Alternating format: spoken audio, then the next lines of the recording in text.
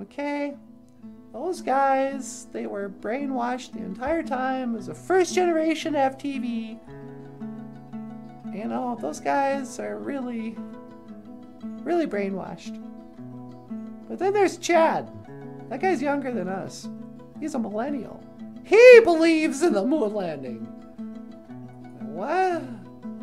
Why? Do you really believe that when they didn't have in the internet yet?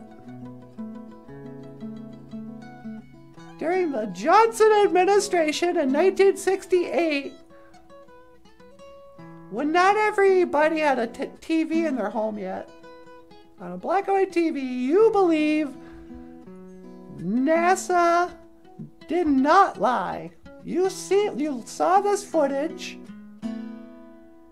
You saw that picture of the Earth rise, and you went, yes, that's true.